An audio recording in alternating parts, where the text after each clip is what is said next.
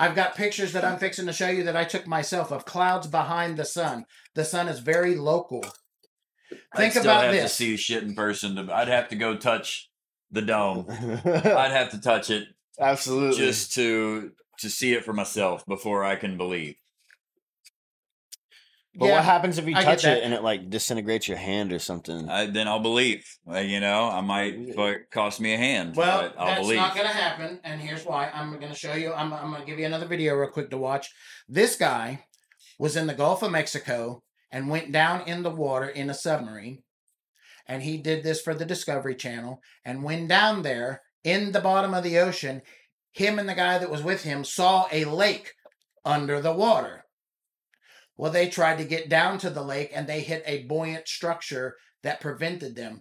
But as they were hitting this buoyant structure, they could see ripples in this lake go up to land.